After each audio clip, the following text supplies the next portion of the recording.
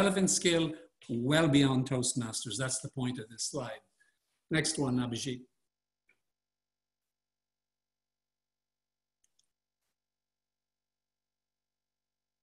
Thank you, Abhijit. So, and why is it so difficult? A number of reasons. As human beings, we struggle with uncertainty.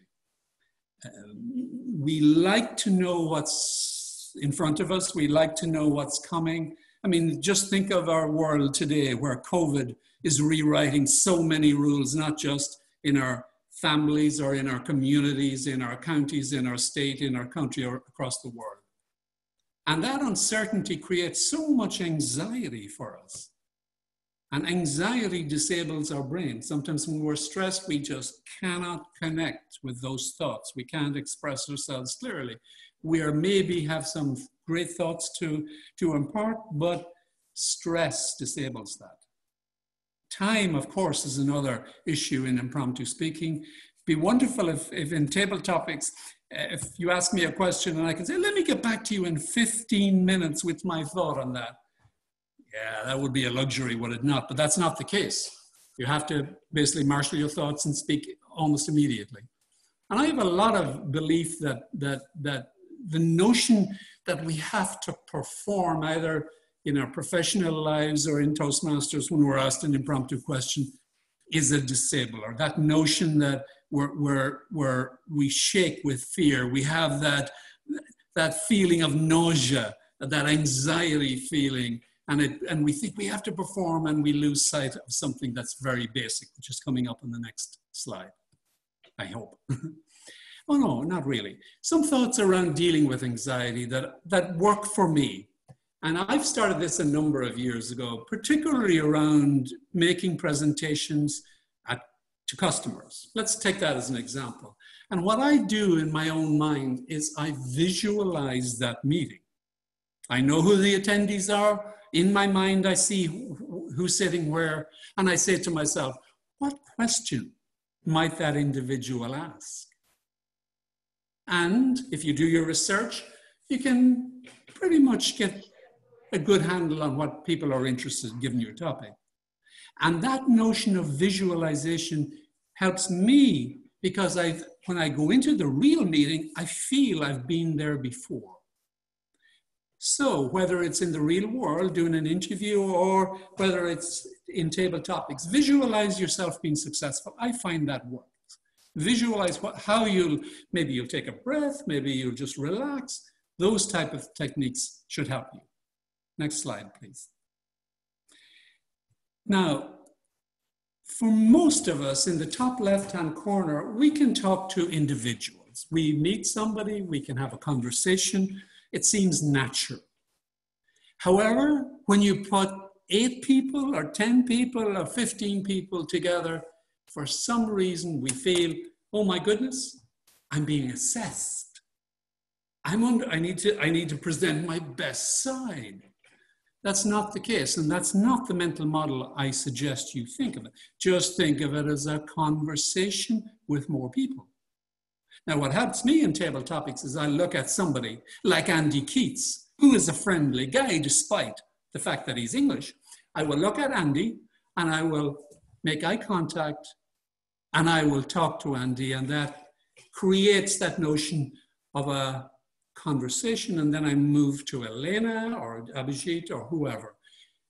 Think of impromptu speaking as having a conversation with a number of different individuals. I find that's helpful. Get it into your mind and believe it. How do we buy time? Classic case is to pause. I tell the story that in my last Table Topics contest, I got to the district level in 2016. I did not place, actually. But I note that the number 1 and the number 2 placed winners. One of the guys paused for 10 seconds. The other guy paused for 15 seconds. And what they used that time for was to think, to compose themselves, and then speak. So many of us, when we're asked a table topic question, we stand up and we immediately start to speak. And sometimes when we're speaking for about 30 seconds, we'll say, now, what was the question you asked me? So clearly, there is a different approach. Pause. Give yourself time. Think about the question. Think about the techniques that I'm going to show you later on. And I think you'll be in a better position. You can also, to buy some time, ask somebody to repeat the question. I don't favor that myself because it's indicative that perhaps the person is not listening. But nonetheless, in impromptu speaking, all is fair, as in love and war. Create the time by perhaps asking the person to repeat the question. Ask a question yourself. For instance, somebody would say, well, what do you think COVID means to the planet? Well, you might say, well, COVID, what does it mean to us personally? What does it mean to our communities? What does it mean to our churches? What does it mean to our work environments? And as you ask those questions, use your mental processes to think how you'll respond to the original question. So that's a technique that buys you a little bit of time. And certainly, as I indicate here, you can go back to the previous question. The point about impromptu speaking table topics in Toastmasters is that you need to practice and get comfortable. And if you need to go back to a previous question that you have a better opinion, that's fine. The point is learn to stand up, to react extemporaneously, even though in that case you might have had a few minutes. The important thing is to do that, or even change the question. That's a wonderful question about COVID, but what it brings to mind is some of the whatever. Just switch, pivot to a topic, and then come back to the COVID question at the end. Buy yourself some time by pausing, by asking a question, by pivoting, whatever. Next slide. Now, let's come to the framework. And the framework for me is, there's 4 boxes on this, we'll see it eventually. But initially, the point I want to make to you is listen. Toastmasters always tells us that we should become better listeners, but it's nowhere more evident in my mind, it's nowhere more relevant than with this topic. Please listen to the question. I suggest to you that when you listen to a question, there is a path forward in that question, and I'll hopefully illustrate that when I show you the techniques that I offer. But it is really important. In the real world, I interview a lot of engineers, and I can tell you, one question I typically ask is, well, tell me how your prior experience helps you or positions you for the job that we have on offer.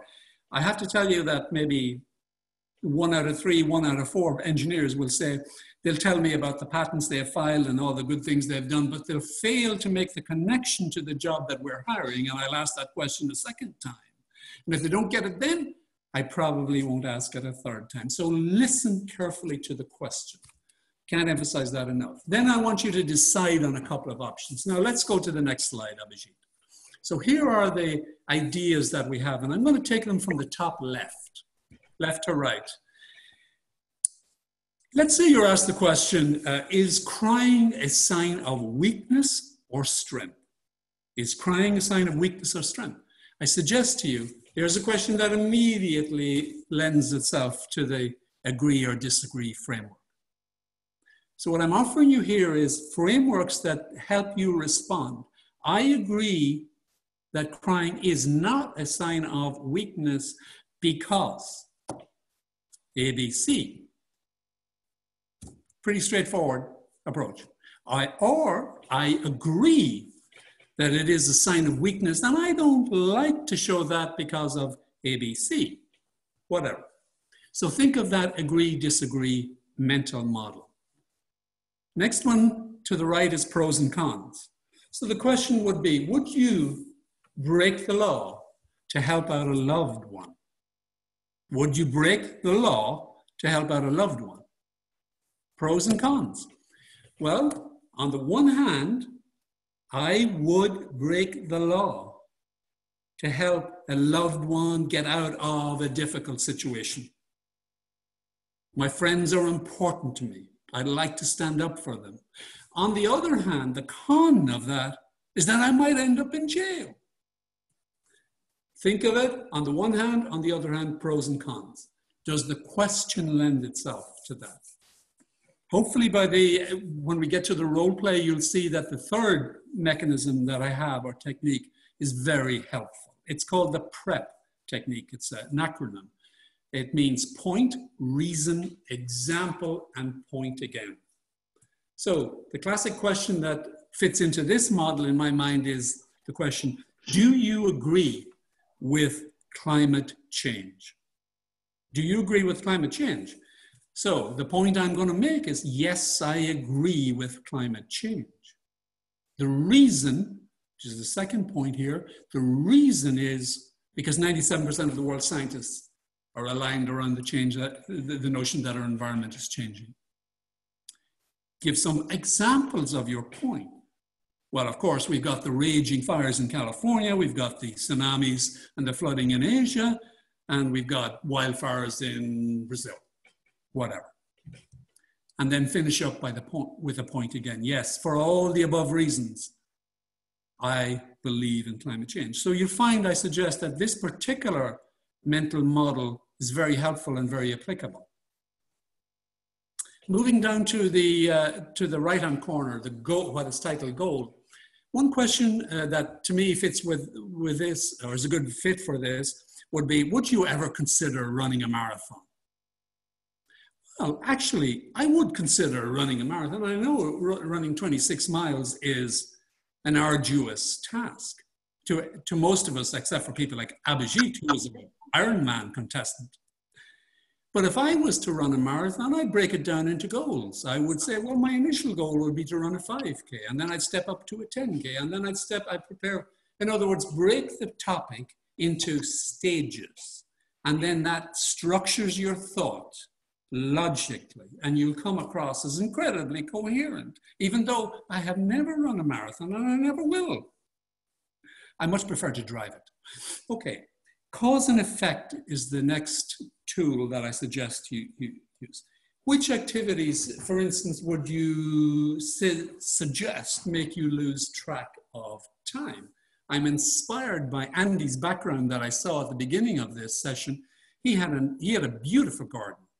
So what activities make me lose the track of time? It's going out in the garden. Because what I find when I go to the garden in Silicon Valley, what happens in the garden is so much more different, could not be more different than my life in technology. In technology, we're always trying to get new products to the market quicker, but in the garden, things take their own time. Nature dictates the pace. And there's an example of where you link cause and effect. The effect is what causes you to lose track of time. Some of the causes are your hobbies, what you like to do. So think of that. That's also a technique that might help you. And then lastly, in the left-hand corner, another technique, another mental model that I always find exceptionally helpful to me. And that is the notion of, time, a timeline, past, present, and future. Tell me about a time, here's the question. Tell me about a time when you were really angry. Let me use that model. Well, when I was a teenager, I was angry at my parents, I was angry at my teachers, I was angry at whatever. But as I've got older and as I've approached the present day, I have a much better philosophy on life. And there's really not that much that is worth getting angry about. So you can suggest, you can tie your responses to the notion of time. And it allows you to tell micro stories, okay? Micro stories. Next slide. So once you have decided on the technique that you want to use, then I suggest the next thing you need to do is quickly organize that speech in your head. And I recommend simplicity at all times in impromptu speaking, in the workplace and in Toastmasters. So when you're asked the question, make your point, make an opening statement if it's as a response. Think of your response then in the body, one or two justifications, reasons, anecdotes from your past that complement your logic, and then finish up with a conclusion. So just use the techniques that you've learned actually at the icebreaker speech in Toastmasters: an opening, main body, and a conclusion, and keep it simple. Then lastly, the last thing you need to do is express yourself clearly. And assuming that you've done a great job on the first three elements of this framework, you can either be really successful with the expression or not. So here's what to me makes sense around this. And I'm going to give you a do, something that you should do, and something that you should not do. Let's start with the you should not do. So many times when people are asked impromptu questions, they ramble. They string their sentences together. Well, I don't know about climate change. I'm sometimes confused because there's so much in the media about what's happening, but I think that when I read certain articles, this happens, but then the politicians say this, and next thing the person is just rambling. And I love those rambles because in the middle of it, they'll probably say, what was the question again? So what you should do is try not to ramble, and the best way I know of stopping that is say very simple, short sentences. I believe in climate change for these reasons. Here are the examples. Keep it short, keep it simple, and that actually focuses your mind and prevents you from rambling because each sentence is naturally inclined to be a standalone thought. The suggestion that I have then, the second suggestion is what you should do is in table topics or every question has been asked before. Every single question has been asked somewhere in table topics in the entire world. There's nothing unique about it. What you have the opportunity to do is make the answer unique by telling a personal story. For example, Andy might take my example of earlier, and he might talk about why his garden is so important to him and what benefits he gets from it, and it reminds him of this. Or if we're talking about, is crying a sign of weakness or strength? Well, perhaps delve into something that made you cry that is very personal in your life.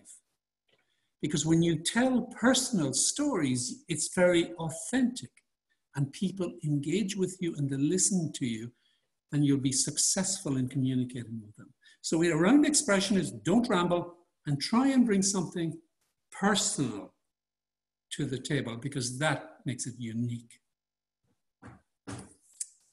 Right. Now we're going to do some role play. And perhaps, Abhijit, if you could get me back to where I can see everybody.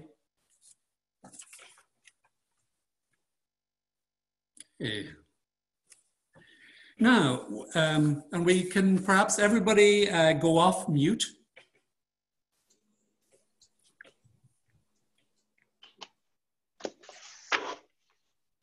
Actually, Abhijit, I do have a request. Perhaps put up the framework again.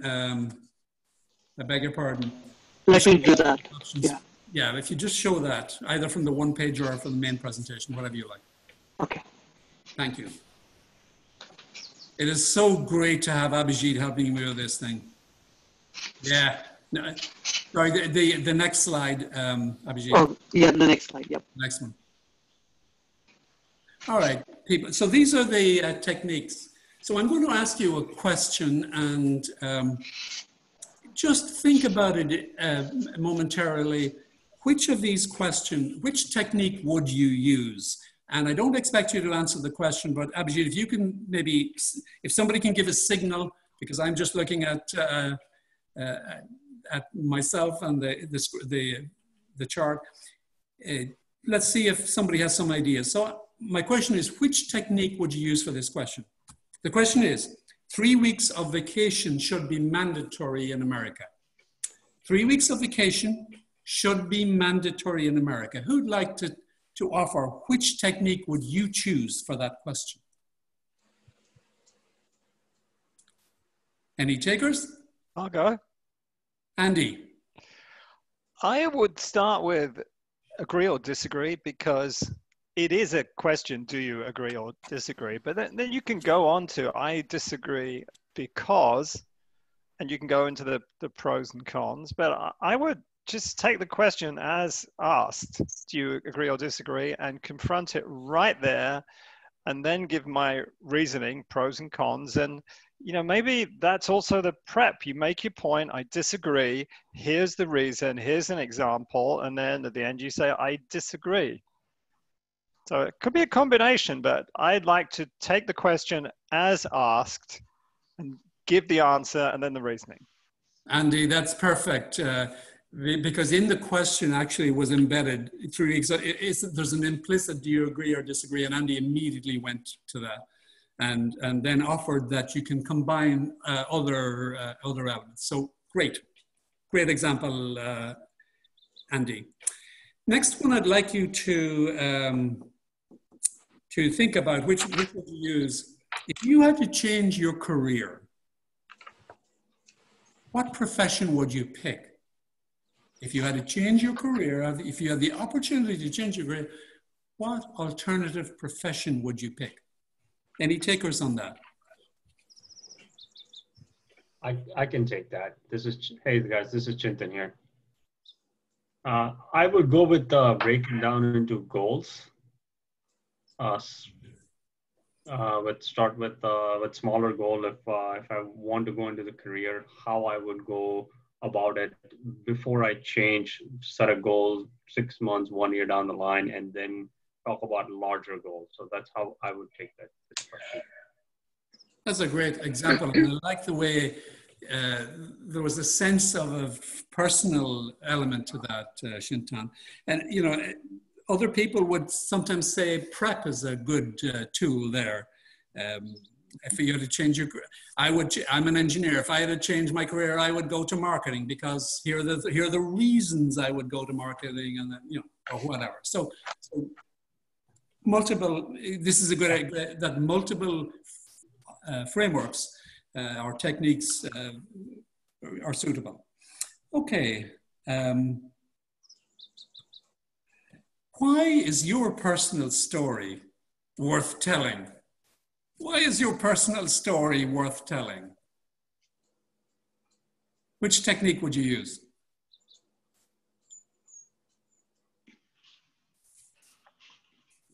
Can I go? Of course. So usually in most of my speeches, I talk about personal stories.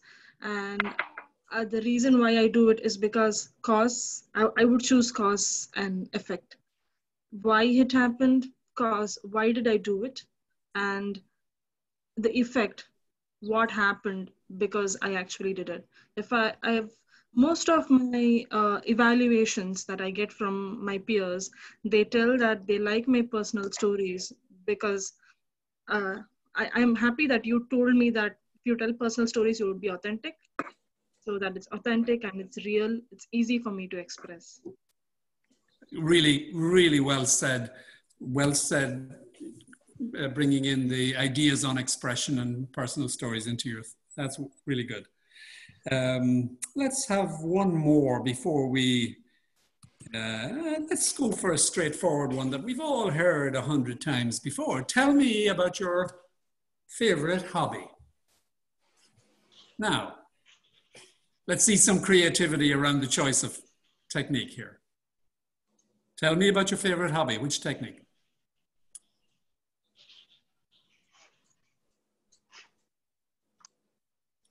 Anshul.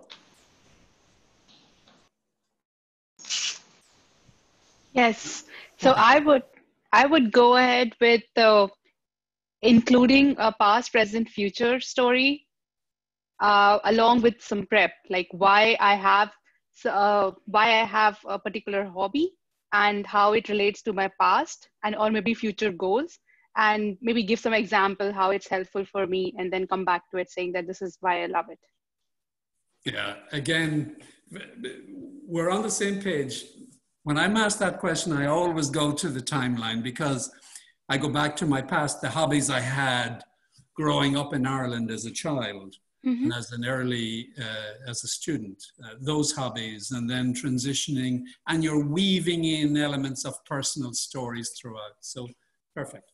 Great. Thank you.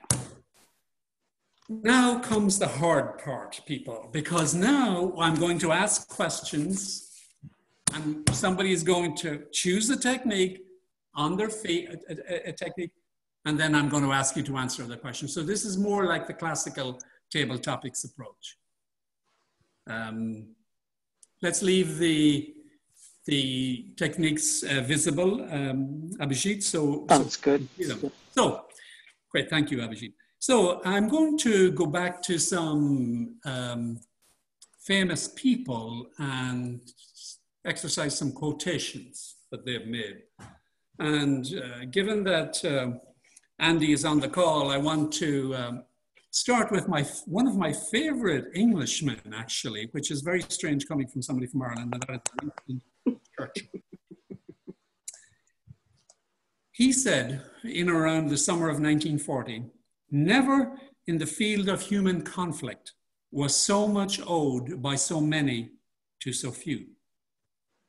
Never in the field of human conflict was so much owed by so many to so few.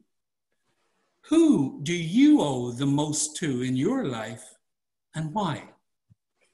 Who do you owe the most to in your life, and why? Chetan, you want to go?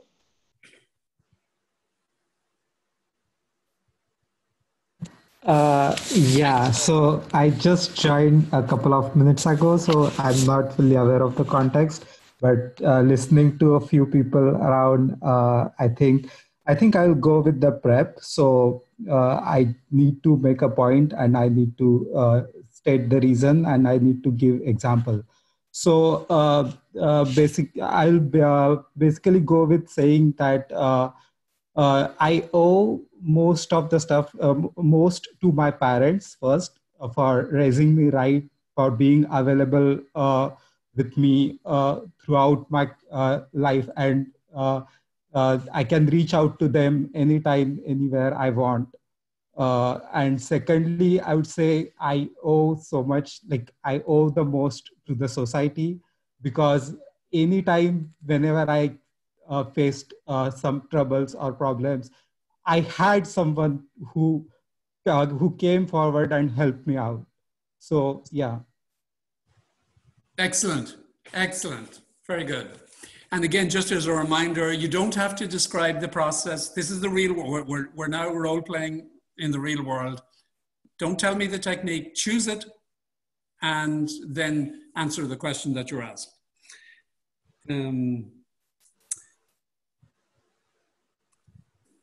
Steve Jobs, during the 1995 commencement address to Stanford graduates, said, "Find the courage to follow your heart and your intuition." Find the courage to follow your heart and your intuition. Why is that so hard for us as human beings to do? Why is that so hard for us?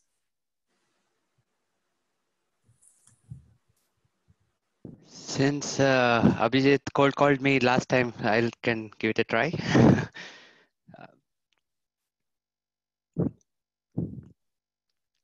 All right, Chetan. Most of us as humans have the ability to think about the past and the future. Unlike animals who live in the present, who care about the next meal, or to run away from somebody who's attacking them, we tend to think across a broader portion of time.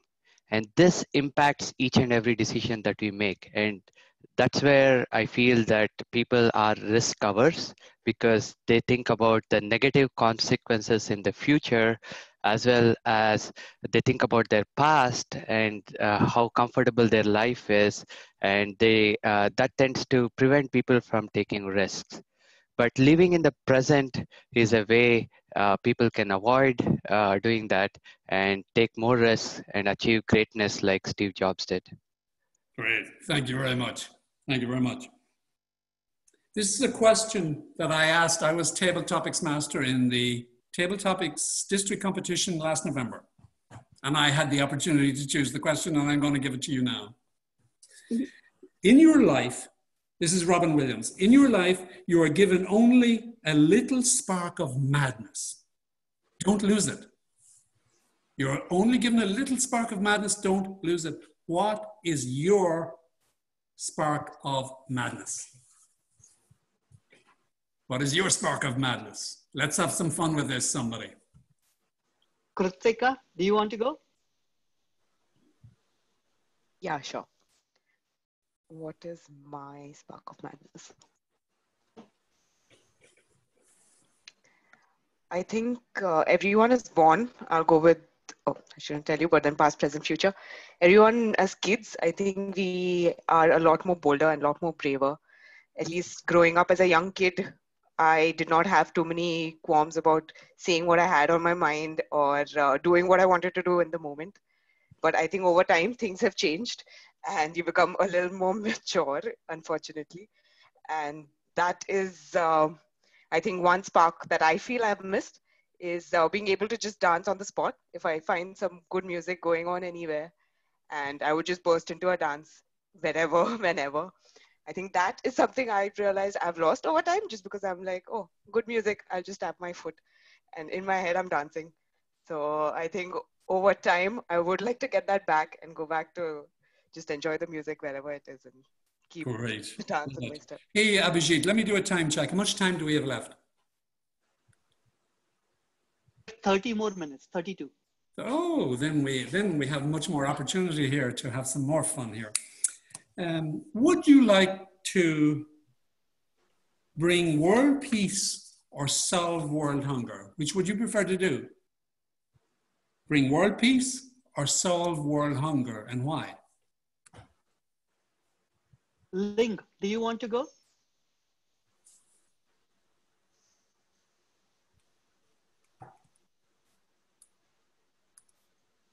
Daxon, do you want to go? Marlin, you can go. Me? Yes. Did you say Marilyn? Yeah. Okay. Hi, Marilyn. Good to see you. Declan. Well, I would go for world peace. The reason I would go for world peace is I think it would solve both problems. In order to have peace, you have to be comfortable with yourself. And once you're comfortable with yourself, you can help other people become comfortable. And if you can provide that to somebody else, if you can take somebody who has some anxiety about whatever, world issues or personal issues, and they become peaceful, there's a connection. You just gave them a gift and you have that connection. And if you imagine that peace and that connection spreading from each individual out to other individuals, then from one country to another country, and everybody has been blessed, everybody has been changed, everybody has been transformed, I don't think one of those people would say, I don't want to give this to somebody else. Everybody would want to pay that forward, and hunger would be one of the natural things that would be answered. Excellent, Marilyn. Thank you very much. Delighted that you were chosen for that question. Now I have a question, going back to Winston Churchill. He said, "We have always found the Irish to be a little bit odd. They refuse to be English. Do you find the Irish to be a little bit odd?" Mohammed, do you want to go?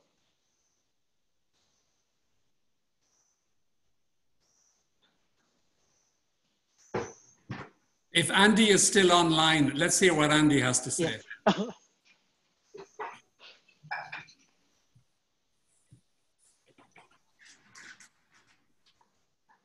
Andy, go ahead.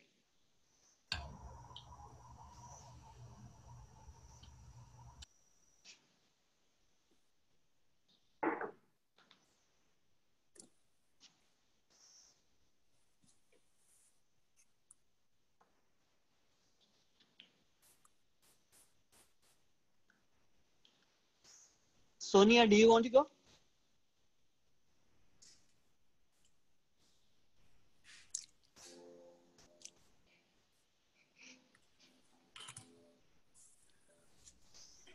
Can you hear me? Yes. All right. I can go next. If you can pick someone up, then I'll go next, if that's okay. Oh, okay. Maybe this is such a difficult question. I could answer this one myself. I do not find the Irish to be odd in the least. The rest of you are odd, as far as I'm concerned. Next question is, attitude is a little thing that makes a big difference in our lives. Attitude is a big thing, is a little thing that makes a big difference in our lives. Where has a positive attitude helped you the most in your life? Where has a positive attitude helped you most in your life? I can take that one. Welcome, Sonia. Thank you. I believe a positive attitude can help you in a lot of different situations. Personally, a place where a positive attitude has helped me has been when I was at university, a graduate student. And what I liked to do then was interact with a lot of different people. And in one of these situations, I was talking to a few friends of mine who unfortunately had not been able to answer the questions in the exam correctly. And what I did was just motivate them a little bit. And even I was impacted because these were things that we did not know of. And the questions came as a surprise. But what I told them is the questions, the exam, it's not an exam of who we are as a person. So we need to be positive. We need to trust our own intelligence, and we need to understand that an examination, a degree doesn't define us as human beings, as what we are. It doesn't define our personality. Luckily, the little bit of common sense that we had used, it helped us pass and sail through the exam. But while I had friends around me who were breaking down, a little bit of upbeat and positive attitude helped me and them. Great. Now I'm going to ask one last question. Thank you very much, Sonia. One last question before we go to the Q&A. So let's see who would like to answer this question. Would you prefer to be a child your whole life or to be an adult your whole life? Why?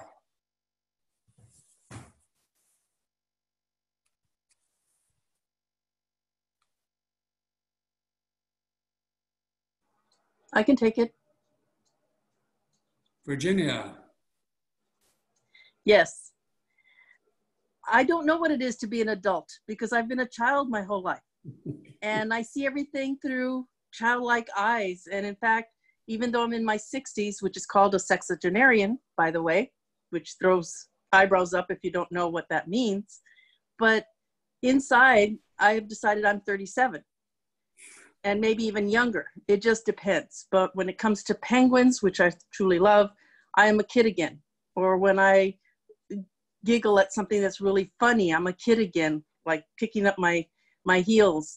Or if I hear some good music and I want to just start dancing and moving, I'm a kid again. So it just, there's a disparity between your physical body age and your internal emotional age.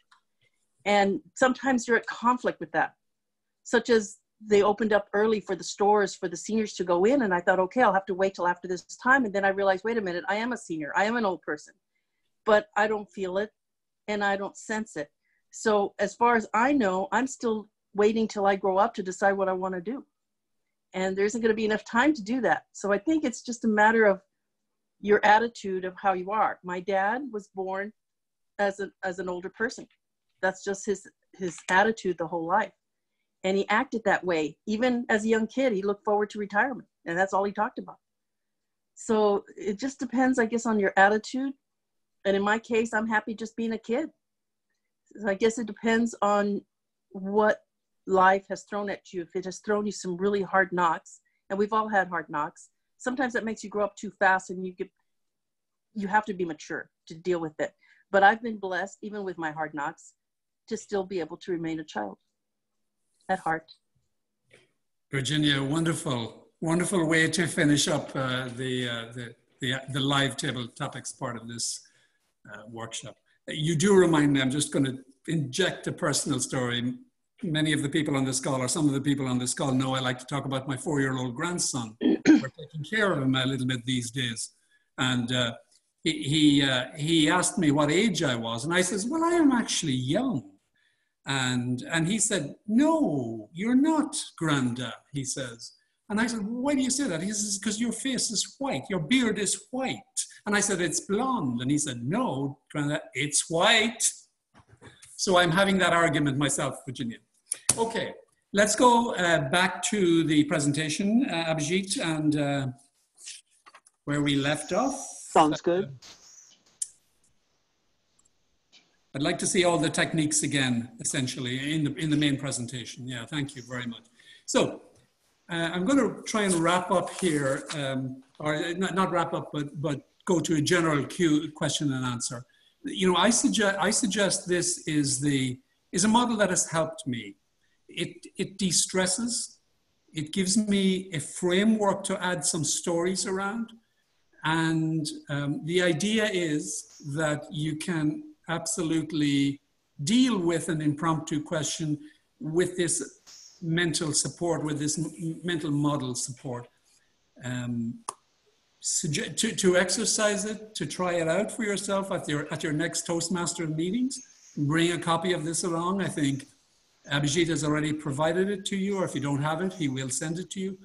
And just glance at this, take a moment, which of these models will help, and over time, hopefully it'll help you with those anxiety issues that sometimes disable us, particularly.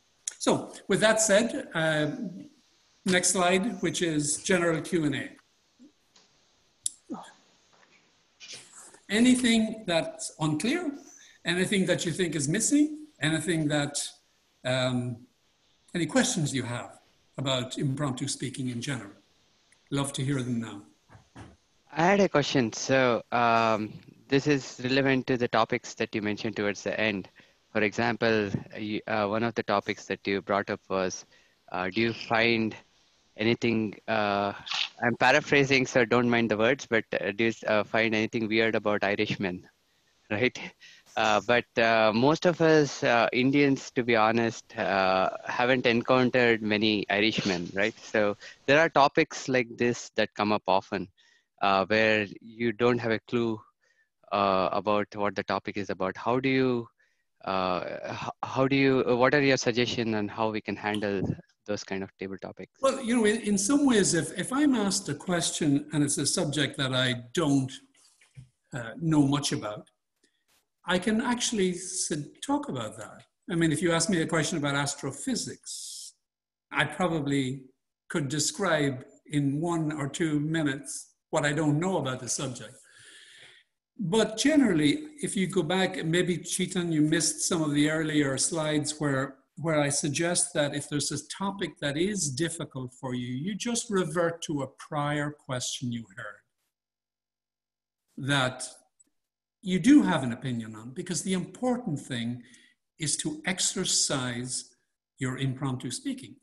So take up, and you can pivot to that. That question on astrophysics is not a particular subject of mine, but I do have an opinion on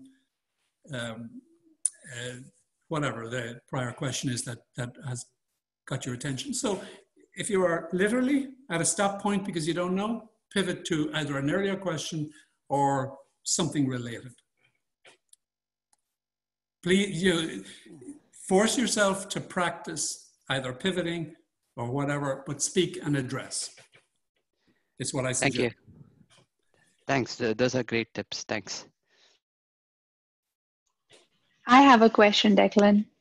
Actually, 2 questions. So the biggest fears that I have when I do an impromptu speech are, one, that I will not be able to come up with a creative idea, to make it interesting. And two, that I might, like you said, ramble or, talk a little bit senseless. So these are the two fears which actually always prevent me from going ahead and, attempting for an impromptu speech. How do you suggest I should overcome them or, work on them? So the first question is, you're stuck. You can't come up with a creative idea. Yeah. Sometimes when people say that to me, Ashil, I think they're trying to be something, they're trying to project something they're not. Mm-hmm. Or they're trying to create something that doesn't feel comfortable for them. So relax. You don't have to invent or solve world hunger with every question. You don't have to have that creative. Perhaps just tell a personal story. Mm-hmm. Perhaps reflect on the question and why it's challenging. That's the notion that I said at the outset or in the early part of this. Don't think it's a performance. You're not on trial to be the most creative person in the room, to be the most innovative. Just relieve yourself of that pressure. In terms of the rambling, again, my only approach there is to speak in short sentences. Okay. And take pauses between the sentences and actually think. Mm-hmm. Pause, speak more slowly than you normally do, and think. Force yourself to do that. Toastmasters is what people have called a learning lab. Try that technique and show. Mm-hmm. Sure. Try it time and time again, and before you know it, you'll begin to take the behavior or the new behavior as your normal behavior because you've done it before and before and before. So, right. Thank you so much, Declan. That was really helpful. Good luck with that. So I have a question. Whenever I give my speeches now with the online setup due to the COVID, I often think about, I know that we have to be aware of audience awareness is very important when giving a speech. When I see some people, some of the folks, and if they don't seem interested, I lose my confidence when giving the speech, and that will make me forget things or just lose my confidence. So what is your approach, and how do you advise me on improving myself? So particularly in this online medium, it is challenging. I much prefer the in-person because you can actually interact, you can feel the energy, you can make eye contact and all that. So, but there's then almost the next best thing, which is online. So when you're speaking, two things you might want to consider. One is look directly into the camera at all times. It doesn't give you that feeling of audience engagement, but I can tell you, when you do that, the people in the audience feel that you're looking directly at them. Okay. So do that. And secondly, if you're distracted by people either writing or looking the other way, do yourself a favor, pin your own video. Just look at yourself. Okay. And assume that eye contact is causing that engagement with the audience. It's a little bit unnatural, but I can tell you, I've coached people at the contest level in this particular season where we're going online, and so many experienced speakers didn't look at the camera and it disconnected. And once they did that, it was transformational. Okay, so, try that. Okay, sure. Thanks. And if people think you're not offering the wit and wisdom, that's their loss. That's the way I look at it. Thanks a lot. Hey, I have a question. Go ahead.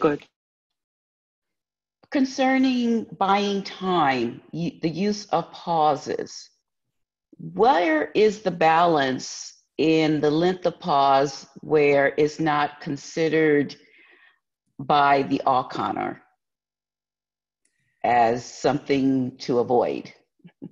Well, of course, there's no specific guidelines on this, Pam. But I can tell you, I'm going to go back to my experience. in the table topics final in the district level in 2016. As I said earlier, I don't know if you were online for that, the first and second place speakers paused, I think the first place speaker paused 10 seconds. The second place speaker paused 15 seconds. And 15 seconds to me was a stretch, actually. 15 seconds is a long time. So I'd suggest as an order of magnitude, about 10 seconds. But that if you don't maybe take a deep breath, if you don't think, you're not going to utilize that time. So I would suggest 10 seconds is fine, and take it from there. Don't worry about the accounting thing. It's really about engaging your brain and not being disabled with anxiety and not rambling, all of those things, and being coherent and personal. So 10 seconds is my guideline, actually. Okay, thank you. You're welcome. I had a question. So during table topics, is it considered a good habit to thank the table topics masters for the question before you start, or at the end, or say thank you at the end? I've heard sometimes that's not a good thing to do. Well, generally, when I'm asked a question in table topics, I like to insult the people. I do not want to thank them for making me miserable. Okay. More seriously, critica. It's really, that's a personal preference. It's a pleasant thing to do. Thank you very much for that topic. I haven't thought about that topic much, but I do appreciate that you've brought it to my attention. That you can use that time by thanking the table topics master, by reflecting on the question, by saying it stimulates all these thoughts in your mind, and while you're looking at your... So yes, use that technique. It's absolutely fine. Okay. I, of course, just love the opportunity to rag on the table topics master, but that's just my style. Okay. Okay, I have something to share. So regarding thanking to the table topic master, I do it because that I buy some time while I'm thanking. So that helps me. But I do know that it's not a good practice because you don't know thank somebody that someone put you in a spot. So thanks. Yeah. So again, I like the idea that it buys you time. But just remember, people, that impromptu speaking in the real world and tabletop is not an exact science. What we're trying to do is get better and leverage any and all opportunities and techniques to get better. Whatever reduces your stress, whatever helps you deal with anxiety, whatever helps you think, is fair game. Just don't worry too much about best practices. I suggest, that's my approach, be natural, be yourself. And many of us, it's a very natural thing to thank somebody, so do it. Do it.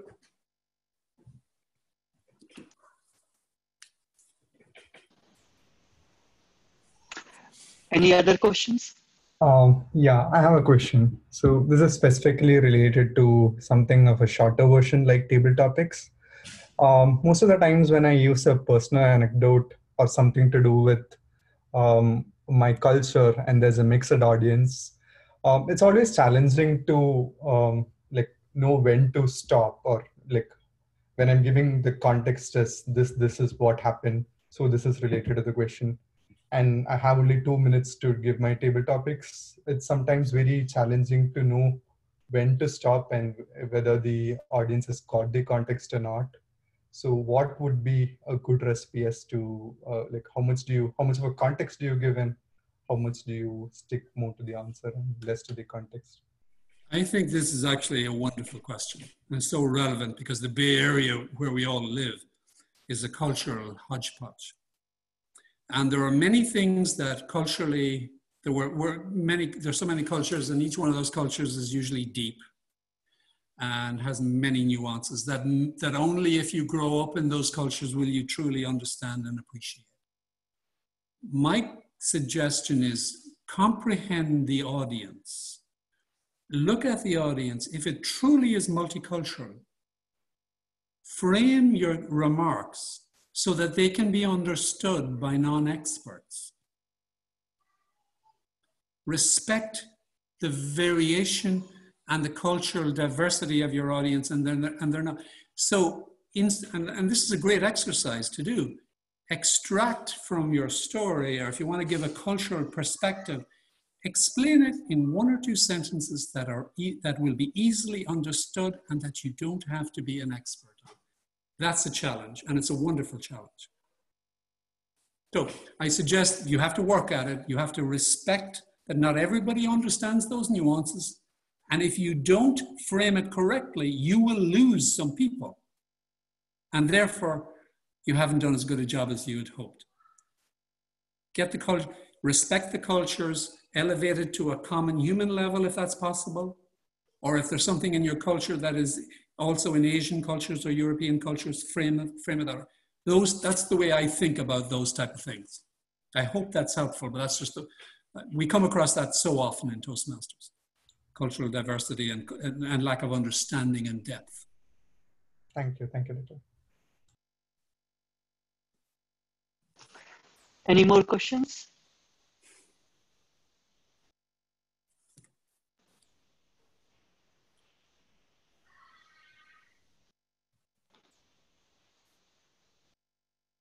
Well, sounds like we're there, Abhijit, is that right? Yes. Yes. Well, first of all, I'm not sure how many people are on the call now, but I want to thank you all individually.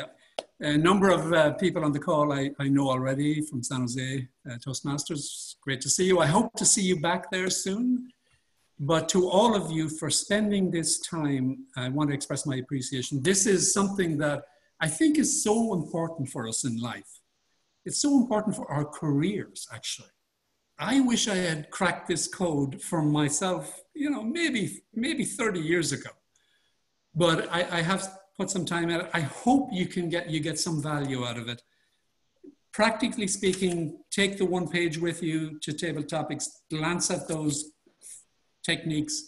I guarantee you, if you listen to the question, it'll guide you to a technique that will help you think on your feet. That's my personal promise to you. Try it. And if you don't, please complain, send any and all complaints to Abhijit.